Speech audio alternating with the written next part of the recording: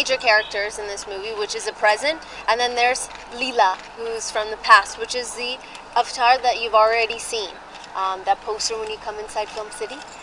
So that's the past life character, and she's a model from London, and she ends up coming here to Rajasthan, falls in love with the prince, and the story is about a reincarnation that happens in the past. I wouldn't say it's in the erotic zone. Of course, there are moments in this movie that are very beautiful, that are very sensual. There are, shots that you might consider erotic, but this movie falls into a little bit of drama. There's action. वो जो Bollywood movies होते हैं, जो सब कुछ डालते हैं.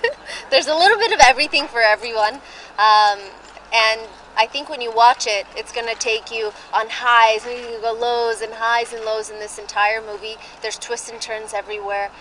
I believe that when people watch this movie, their favorite part, which is my favorite part, will be the past look, which is Leela, the avatar that everybody's already seen.